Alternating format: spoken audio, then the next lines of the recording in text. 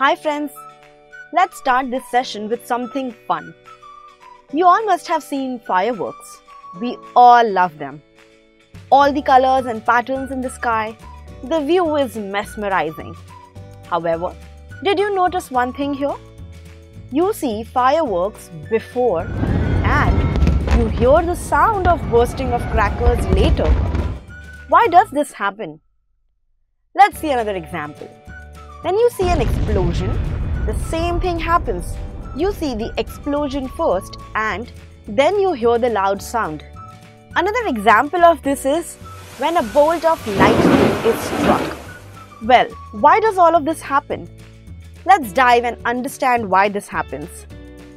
Well friends, it is all based on speed, the speed of light and the speed of sound. The speed of light is significantly faster in air when compared to the speed of sound in air. This is the reason why we see light first and then we hear the sound.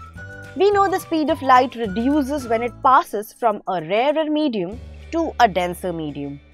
We have seen this in our bending of light simulation. Well, this was about the speed of light and how light travels. But then, how does sound travel? How does a medium affect the speed of sound? And can sound travel through vacuum? Let's do an experiment to get an answer to all these questions. This experiment is called bell jar experiment. For this experiment, as default medium is air, you will need a bell jar with a bell jar dome that will help us to make a controlled environment for the sound system and the vacuum pump.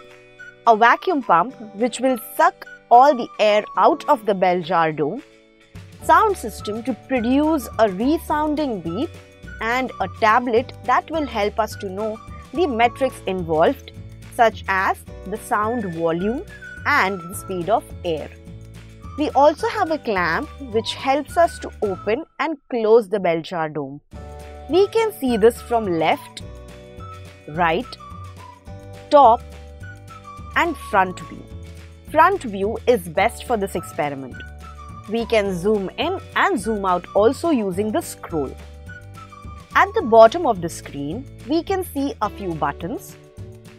Air, water and solid are the three media in which we will perform this experiment. Now, let's perform this experiment in air first. When using the simulator in the Scholar app, make sure you have a speaker or sound in your computer to hear the sound. There is also visual representation of this for better understanding.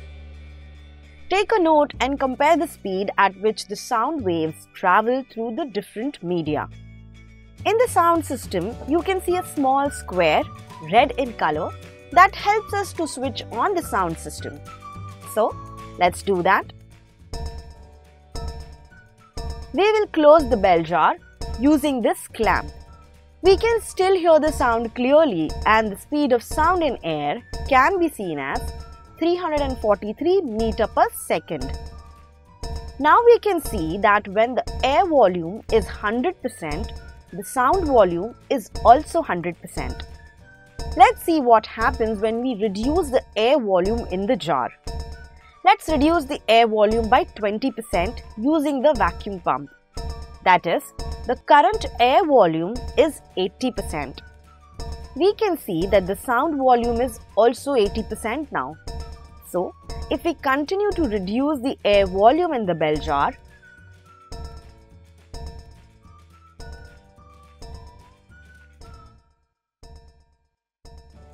the lower the volume of the speed.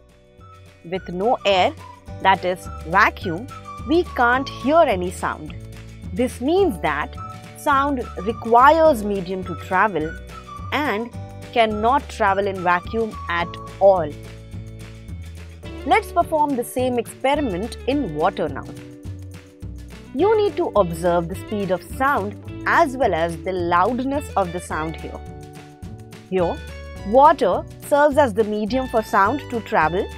We have the same sound system here also, and we have a tablet to display the values of the actual speed of sound in the current medium.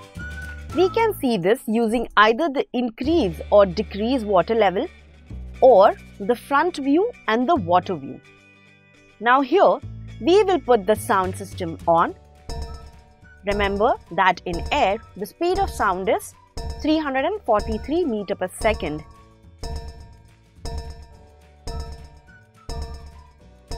And the moment we submerge this underwater, we can see and hear that sound is increased and the speed of sound is also increased a lot as seen on the tablet above. In water, the speed of sound is 1480 meters per second. That is more than 4 times the speed of sound. This is something amazing, right? Sound travel faster in water is depicted by the circular sound waves traveling much faster in water than in air.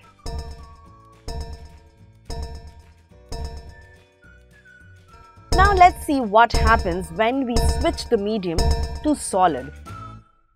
We can see a metal ball which is attached with a string, metal bar and a tablet.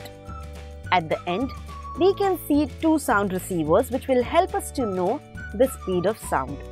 Can you see the 2 buttons on the left top corner? The red and the green ones? Let's press the green button.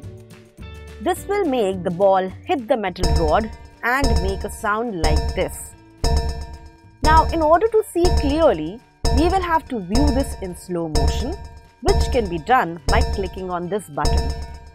Here, we can see that sound travels nearly 15 times faster in solid when compared to air. We can see that the sound reaches the receivers via the metal rod a lot faster as compared to that in air. On the tablet, it can be observed that the speed of sound in solid is 5120 meters per second. Well, that's too fast. Based on all these 3 scenarios, what can we say? We can say that sound travels fastest in solids. And why does this happen? Because sound needs medium to travel.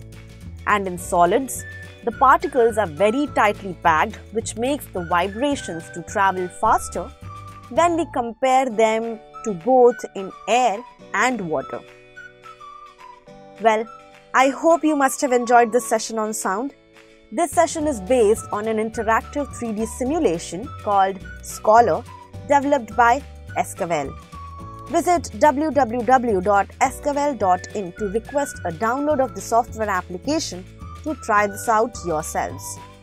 If you have liked this video, then please hit the like button, and if you have any queries, then do comment down. And yes, don't forget to hit the bell icon to never miss another update from Let's Do It. Till then, keep watching, keep learning. Thank you.